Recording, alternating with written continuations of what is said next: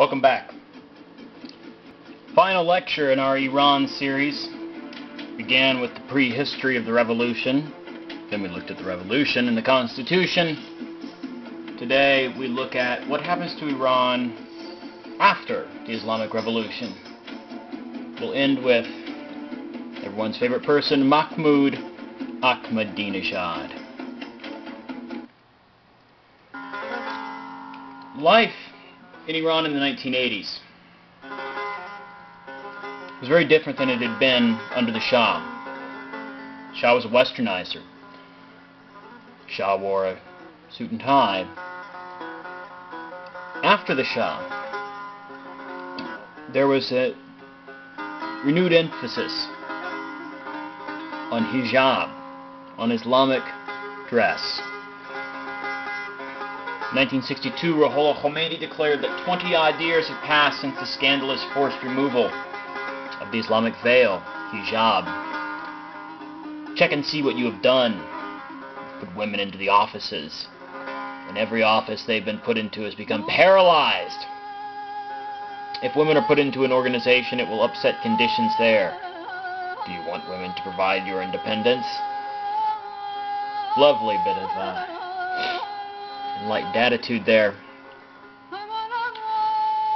For Ruhollah Khomeini, as we saw in the Constitution, women had two roles: wife and mother, the producer of men, or as Hamas would say, the factories of men, in a lovely turn of phrase.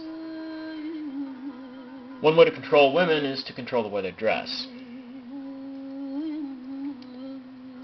Hijab.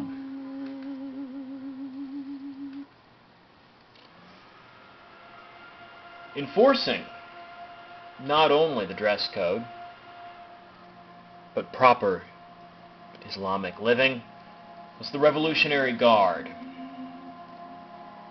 As you can tell by their name, they were formed in the cauldron of the revolution. The Revolutionary Guard is a religiously based military. There's precedent for this in Western history. During the English Civil War, the middle of the 17th century, Parliament was eventually victorious because they formed a religiously based military, the so-called New Model Army. On the streets, the Revolutionary Guard enforce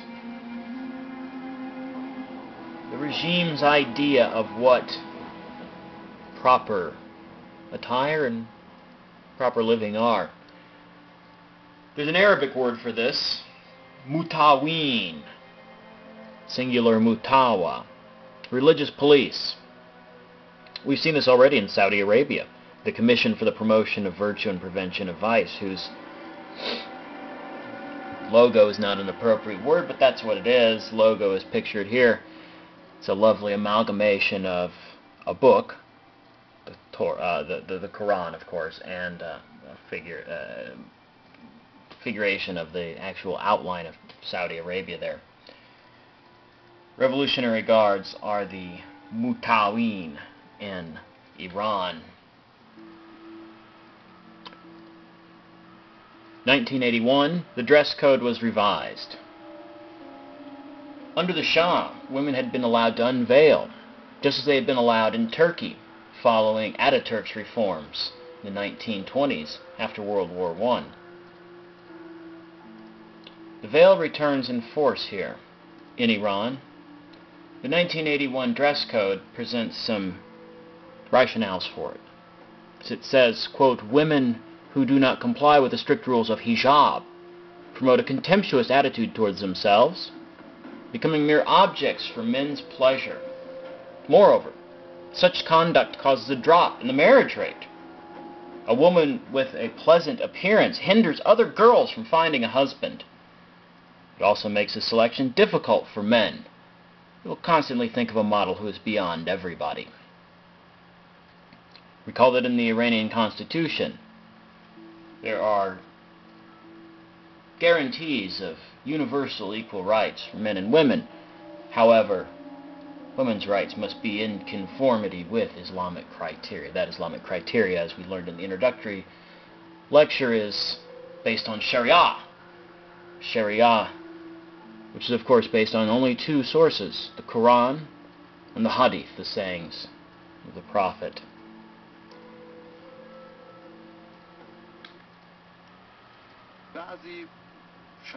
The man being interviewed right now is the Iranian Interior Minister, interviewed in 2007, discussing hijab, discussing the proper dress for women.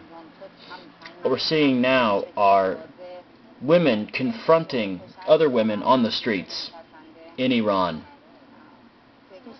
questioning their clothing. The women who are being questioned are not free to leave. As you can see, there's a Revolutionary Guard standing right behind them. There's another Revolutionary Guard and the two women all in the black doors there. If your head is uncovered in that scarf you are wearing, they say, do you think it is appropriate? You can see her hair, after all. Inappropriate. Notice this gathering here. This is peer pressure in everyday life, you could call it. And the ever-present Revolutionary Guard on the right there, walking backwards and forwards. This is something that you would have seen in the Middle Ages. This is a fairly remarkable way to run a modern society, if you ask me. This is daily reality in Iran today. But as we're going to see, it was not daily reality in Iran during the 1990s. 1990s, things changed. The pendulum has swung back, and it swung back because of Mahmoud, Ahmadinejad. Scenes like these on the streets of Tehran were omnipresent in the 1980s, less frequent in the 1990s, and since the election in 2005 of Ahmadinejad, an increasingly common sight. Now, there's two ways to think about this. On the one hand, you can argue that this is subjugation of women.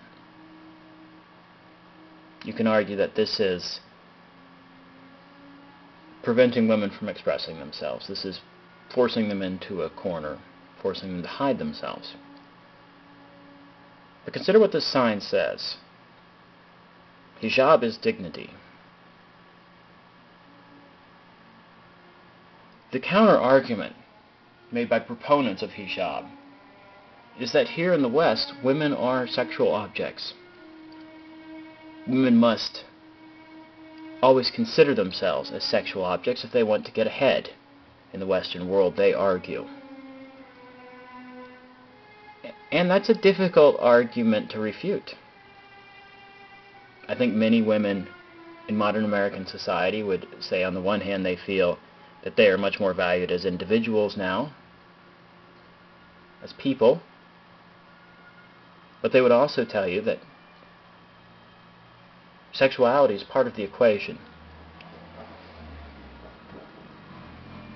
that they are judged on their appearance, much more so than men, judged on how they dress, much more so than men. I think this was actually apparent during the last presidential election.